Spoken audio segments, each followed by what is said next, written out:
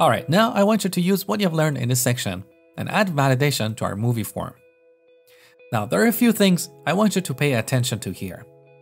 First, you can see that release date is automatically initialized to this date, which is the default value for datetime objects in .NET.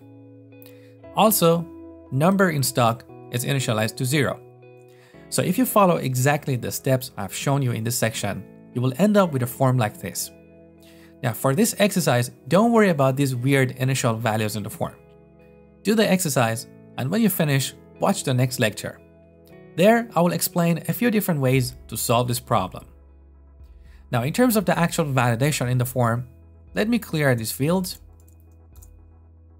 and submit the form. You can see that all fields are required. Also, for the number in stock, if I put in 0, I get a different validation message telling me that the number should be between 1 and 20. I use 20 as an arbitrary number, assuming that in a video rental store, we probably wouldn't have more than 20 copies of a given movie. But that's just an arbitrary assumption. So to implement this validation, I have used the range data annotation that I mentioned earlier in this section. Also, here we have client-side validation. Be sure to enable it. And finally, I've protected this page using an anti-forgery token.